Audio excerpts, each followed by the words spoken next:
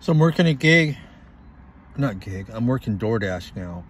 I have been for the last couple days in Portland, trying to get enough money to get to Idaho. It took me 2 days to get a full tank of gas. So I don't know how much I was earning an hour, but it wasn't working.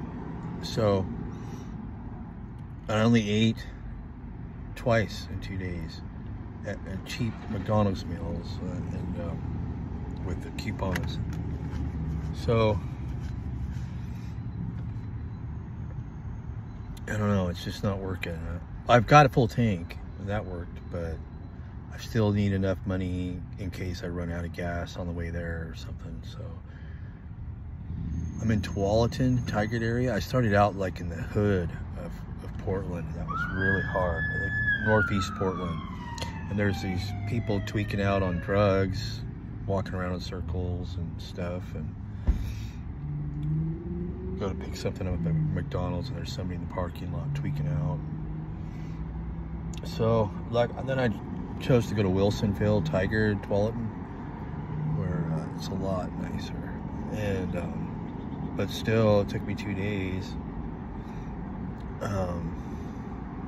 Getting ready right now. I just applied for a gig up at Timberline Lodge. It's up in the mountains at a ski resort, and that'll like a lot less driving, and be like 50 miles to get there. But it's on the way to Idaho, so that takes away the 50 miles. And it's $160, but I don't know if I'm gonna get paid. I mean, I think all I'll do is I'll drive a ways. I'm still gonna work tonight.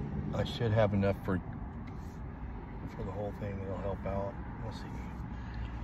But if I can work at a ski lodge, it would be just kind of an adventure to go up there.